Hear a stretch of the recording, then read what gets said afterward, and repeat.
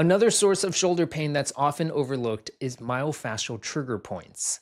Unlike structural problems inside the joint, this pain comes from irritated or overworked muscles around the shoulder blade and upper back, most commonly in the rhomboids, the trapezius, the levator scapula, and the rotator cuff. Patients with myofascial pain usually describe a dull aching or sometimes a burning discomfort along the scapula, the upper back, rather than deep in the shoulder joint itself.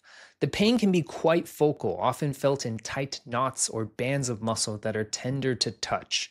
Posture plays a key role here. Hours in front of the desk, looking down at a phone, or repetitive overhead activity can overload these muscles and lead to trigger points that refer pain towards the shoulder. One of the key clinical clues is that shoulder strength and range of motion are usually normal, and this helps separate myofascial pain from rotator cuff problems or arthritis.